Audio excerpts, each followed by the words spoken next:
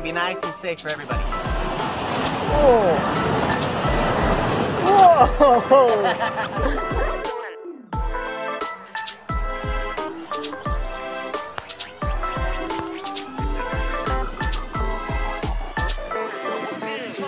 Let's go!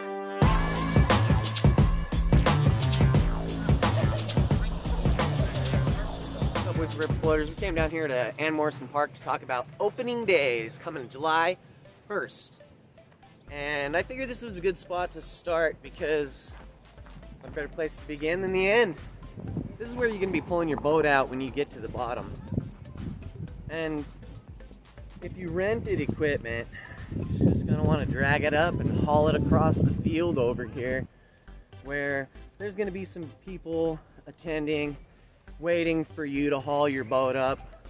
And all they're going to do is just load it up into a truck and take it back up to Barber Park. Of course, this year they're going to be sanitizing everything pretty well. Get ready for the next round of floaters. But I wanted to take you over here and show you that if you wanted to be parking down here at Ann Morrison Park and taking the shuttle bus, what to do, where to go, and you'll get a whole line. We'll have buses will come in and park right here, and there'll be the equipment pickup lines up right here, and there'll be even a vendor down there sometimes. If you're not familiar with Ann Morrison Park, you'll find the line to wait for the shuttle bus just next to the playgrounds on the edge of the parking lot and the entrance of the park. And we'll have this bulletin here with more information on when everything starts. It has a couple of other things in it right now. So if you're standing here waiting for the shuttle bus to show up, make sure you got $3 per person to get on the bus. And there's a flyer with all the dates and times of the availability and the prices for that too. So you might be wondering what you're going to find when you get up to Barber Park.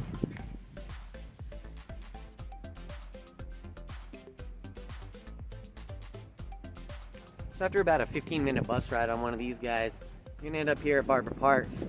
And if you need to, you can grab your stuff out of the back or haul it with you. Sometimes you carry your tube or your raft or your oars or pumps or whatever you need.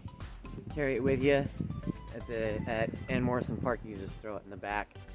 Then you want to get off the bus, you come right over here, and this is where you're going to rent your raft.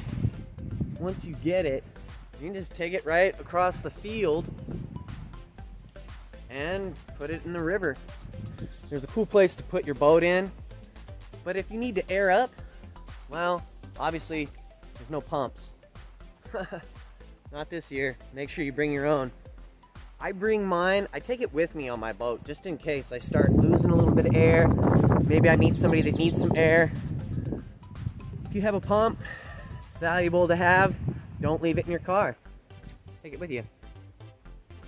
If you have to park your car, expect to pay $7 per car this year. And taking the shuttle, it's going to cost you $3 per person.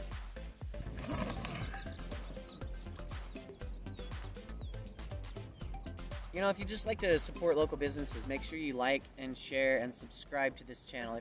I'll be on the river all summer long if you want to see more of the river. If you enjoy these videos, and I really hope you do, I hope you share them with other people. I want to get the word out, and I want to be able to share this information with as many people as I can. It's really important to me, and I hope it becomes something that's really important to you too.